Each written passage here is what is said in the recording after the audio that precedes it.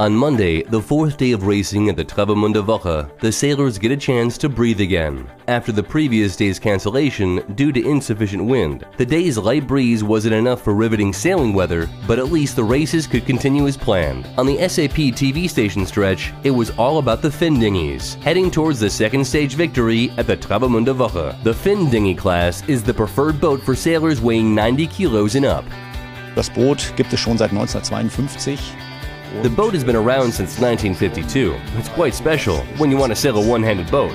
You don't have to worry about a bowman, you can just sail, and there are plenty of races for it.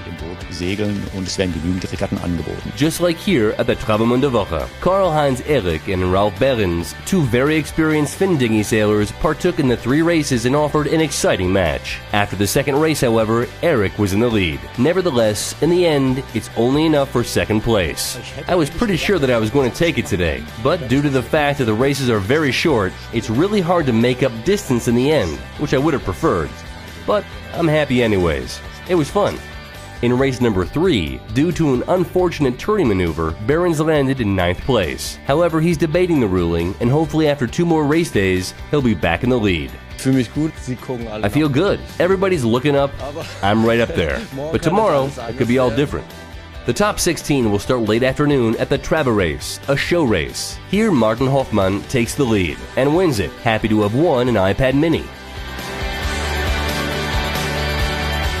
To be here in Travemuender, to sail between the huge ships and the containers that are going in and out, well, it's a typical lake experience.